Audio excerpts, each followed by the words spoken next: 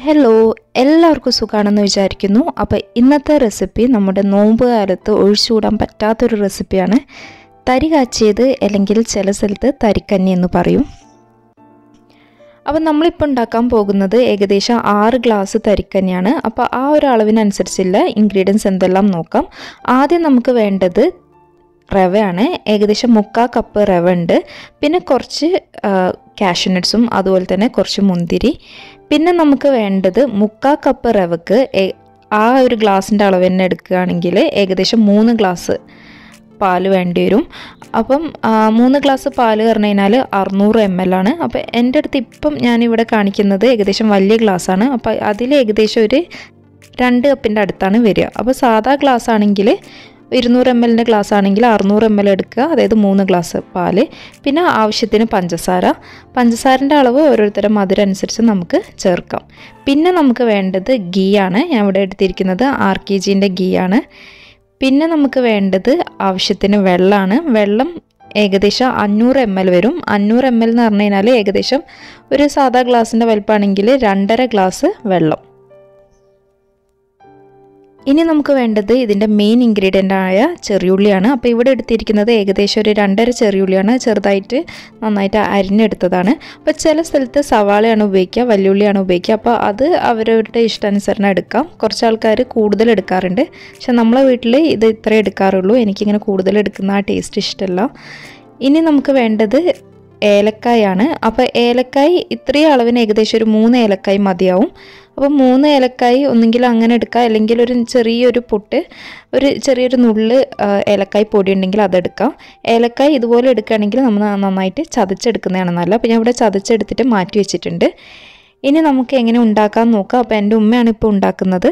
അപ്പോൾ ആദ്യം കുറച്ച് നെയ്യ് ഒഴിച്ചിട്ടുണ്ട്. നെയ്യ് ചൂടായി വരുമ്പോൾ നമുക്ക് അണ്ടിപ്പരിപ്പും മുന്തിരിയൊക്കെ ഒന്ന് വറുത്തെടുക്കാം. അപ്പം നെയ്യ് നന്നായിട്ട് ചൂടായി വന്നിട്ടുണ്ട്. ഇതിലേക്ക് നമുക്ക് കാഷ്യൂനട്ട്സ് ചേർക്കാം.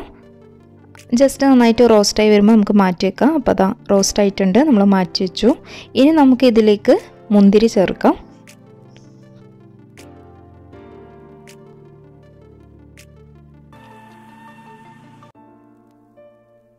അപ്പം മുന്തിരിയും റെഡി ആയിട്ടുണ്ട്. ഇനി ഇതും നമുക്ക് ഒരു പ്ലേറ്റിലോട്ട് മാറ്റി വെക്കാം. ഇനി ഒരു വലിയൊരു പാൻ എടുത്ത് വെക്കുക. അതൊന്ന് നന്നായിട്ട് ചൂടായി വരുമ്പോൾ നമ്മൾ ഇപ്പോൾ ഉപയോഗിച്ച നെയ്യ് ചേർക്കുക. നെയ്യ് നന്നായിട്ട് ചൂടായി വരുമ്പോൾ നമ്മൾ ചെറുതായി അരിഞ്ഞ ചെറിയുള്ളി ചേർക്കാം. ഇത് ഇനി നന്നായിട്ടൊന്ന് ബ്രൗൺ ഷെയ്ഡായി വരണം.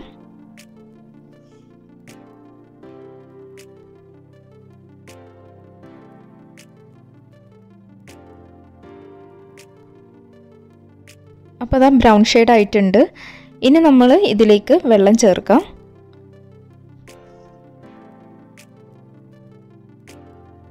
ഇനി ഈ വെള്ളം നന്നായിട്ടൊന്ന് തിളച്ച് വരണം. വെള്ളം തിളക്കാൻ തുടങ്ങിയിട്ടുണ്ട്. ഇനി നമുക്കിതിലേക്ക് റവ ചേർക്കാം. അപ്പോൾ റവ ചേർക്കുന്ന സമയത്ത് ഇങ്ങനെ പെട്ടെന്ന് കട്ട പിടിക്കും. അപ്പോൾ നമ്മൾ നന്നായിട്ടൊന്ന് ഇളക്കി കൊടുക്കണം. ഇടുന്ന സമയം തന്നെ ജസ്റ്റ് ഇതുപോലെ ഒന്ന് ഇളക്കി കൊടുക്കണം. ഇത് വളരെ എളുപ്പത്തിൽ തന്നെ പെട്ടെന്ന് വെന്തും കിട്ടും, പെട്ടെന്നായി കിട്ടുന്നൊരു റെസിപ്പിയാണ്.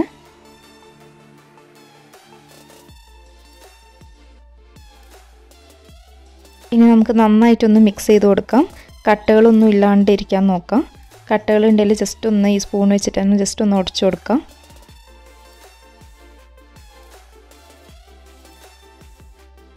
ആവശ്യത്തിന് പഞ്ചസാര ചേർക്കാം.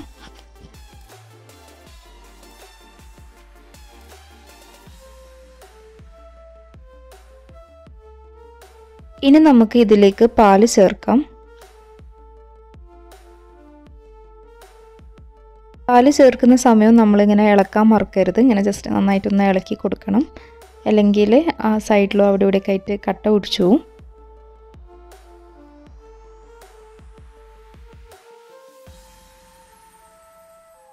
ചതച്ച ഏലക്കായ് ചേർത്തിട്ടുണ്ട്.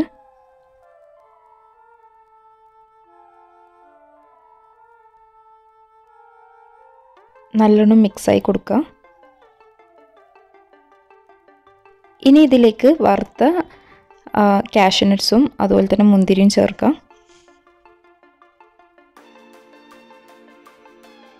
അപ്പോൾ ദാ ഇത്രയേ ഉള്ളൂ. വളരെ എളുപ്പത്തിൽ തന്നെ ഏകദേശം ഒരു 5 മിനിറ്റ് എടുക്കുള്ളൂ. 5 മിനിറ്റിനുള്ളിൽ നമുക്ക് തരിക്കഞ്ഞി അല്ലെങ്കിൽ തരി കാച്ചിയത് റെഡി ആയിട്ടുണ്ട്.